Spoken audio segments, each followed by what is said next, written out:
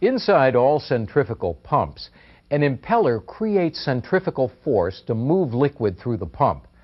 Impellers can be designed in different ways, depending on factors such as the type of liquid being pumped and the amount of pressure increase that's needed. The impellers used in centrifugal pumps can be divided into three categories: closed, open, and semi-open. This impeller is a closed impeller.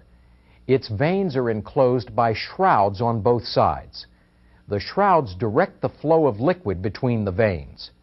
Closed impellers are often used with low viscosity or thin liquids.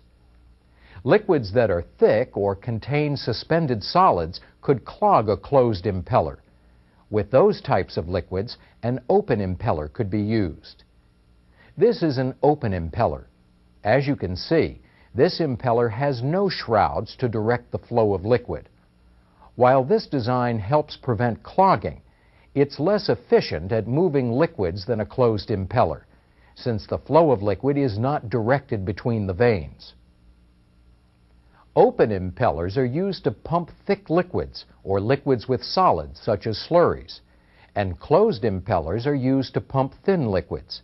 Semi-open impellers can be used for pumping thin liquids, since there is a shroud to direct the liquid between the vanes. They can also be used for heavier liquids and slurries, since they minimize clogging. Impellers can also be classified in other ways. For example, closed impellers can be further classified as single suction impellers or double suction impellers. This impeller is a single suction impeller. It has only one suction eye, so there's only one place that the liquid can enter the impeller. Single suction impellers are fine in applications where the pressure change across the pump is relatively low.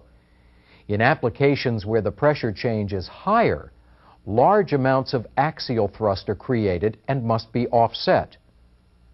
To minimize the effects of the axial thrust, some centrifugal pumps use a double suction impeller.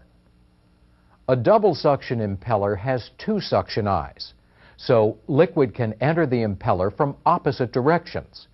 Because of this, the pressure on both sides of the impeller is the same, and axial thrust is minimized.